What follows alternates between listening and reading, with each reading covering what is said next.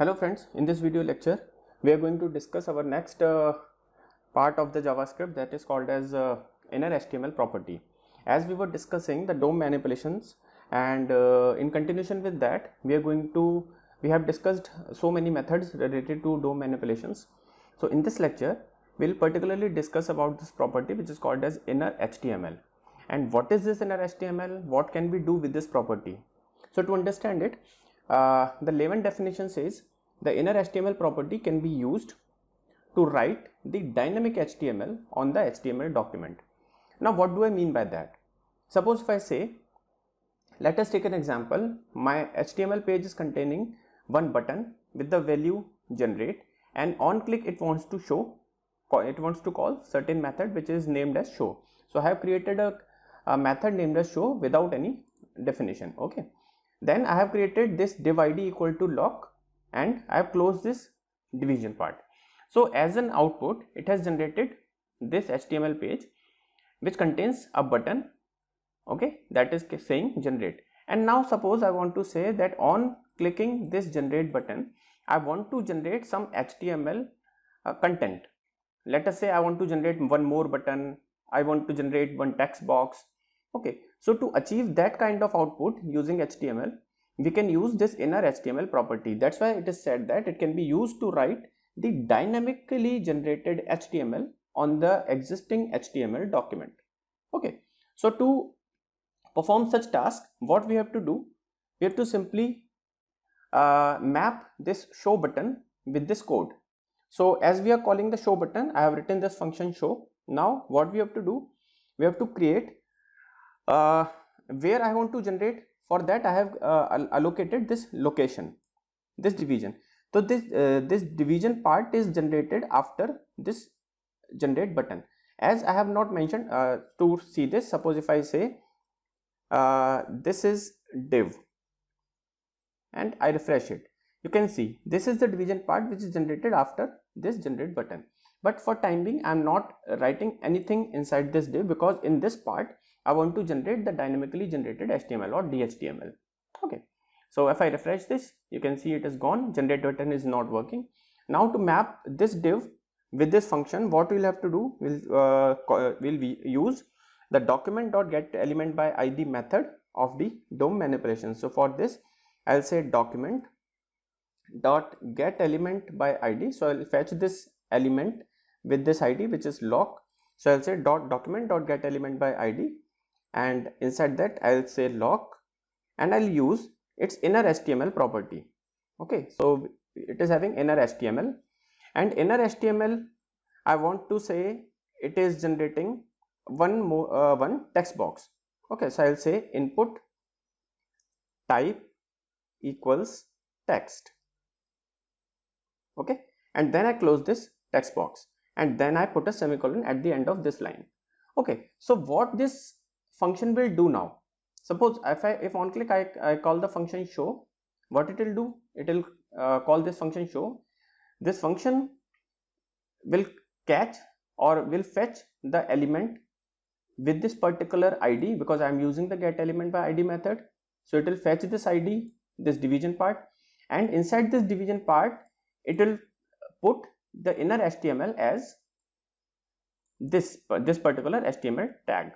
Okay, so I have created input type equals to text, so it should generate a text box. So I'll save my page, and if I refresh the page and if I click the button generate, you can see it is generating a dynamically generated HTML element which is a text box. Okay, and now if I say input type equals to text, or if I say input type equals to button, okay, and now if I refresh the page, and if I click the button, you can see it is not containing any value, but it is created button because I have not created written the value inside it. So I'll say value equals to I'll say new button, and if I refresh the page, if I generate the button, you can see it is generating a dynamic dhtml generated button here, which is with the value new button. So this is how we can use this innerHTML property to generate dynamically generated HTML. Okay, so this particular innerHTML property is specifically used in the web pages to generate the more complex HTML codes such as registration form, comment form, links. You may have seen various websites which are containing that a button which is called as say comment, and when you click on the button comment, it should generate a comment form complete. Okay, so to understand this, I'm creating one more example, and I'll generate the comment box on the click of this button, and when I again click that button, what it will do, it will hide that particular box. Okay, so we are actually creating a show hide comment form using innerHTML property. So to do that, I'll come back to my function and I recreate this function as, I'll say where cform, I want to say comment form, cform equals to double quotes, and I'll say form action. If you want to create an action, you can create it. So I'll say action equals to say comment. Okay, and then I'll say enter name, and for that I'll write a line break here, and to continue with the code I'll put a backslash so that I can continue with the code in the next line. And after the line break, I want to create an input type, so I'll say input type equals to text. Okay, and name equals to say I want to create f name for the first name value, and I close the text box. Next I'll enter into the new line break, and then I want to say enter email. After enter email, I want to create a line break. Then I will say input type equals say email. Okay, and its name should be email. Okay, now one more thing I have mentioned, I should have mentioned here that I should continue with the line break. So it will say input type equals to email, name equals to email. Okay, and after that I will create one more line break in the form, and after that I will say input type equals, I will say submit, and this submit button's value should be I should say post comment. Okay, then form should be closed. Okay, and then I will put the semicolon. So what it will do, if I refresh my page and I click on the comment box, then it is not performing anything because I have created the variable but I have not used the variable inside this div part. So to do that, what we'll have to do, we'll have to fetch the element which is named as which has ID location. So I'll say document dot get element by ID. Get element by ID, which ID? I'll say location dot innerHTML should be equals to what I want to put. I want to put this complete HTML code, but this HTML code is defined inside this variable cform. So I'll simply say cform.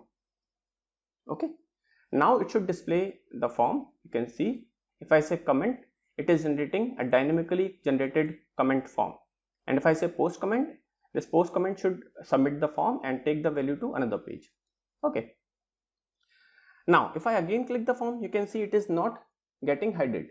So to do that, we'll have to add some more functionality in that. So for that, I'll take one more variable which is named as flag. So I'll say where flag equals to true. Okay, and I'll only show this form whenever the flag is true, otherwise I'll not show it. So to do that, I'll take the help of if else. So I'll say if flag, then display this form, that is fetch the element and display the form. Else inside this innerHTML property, what we'll have to do, we'll have to make it blank again. Okay, if I refresh the page, you can see on comment it is generating, but again if I comment, it is not getting hidden. Why? Because what we have done, we have taken the flag value as true and we have shown this.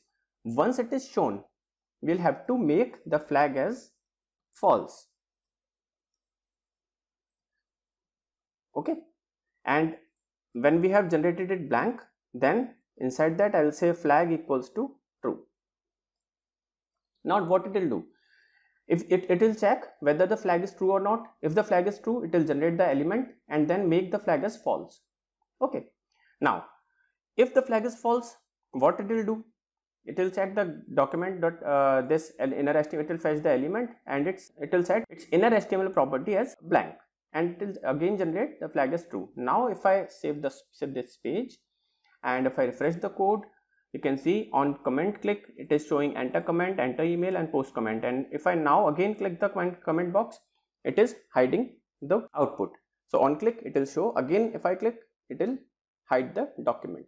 So this is how we can use the inner HTML property in our HTML forms to generate dynamic HTML, which is specifically the registration forms, the comment boxes, the links, the text and so on. Okay, so this is for now. In the upcoming lecture, we will discuss one more property which is called as inner text property. So if you like the video, then you can subscribe our channel, and if you have any doubt, then you can ask in our comment section. Thank you so much.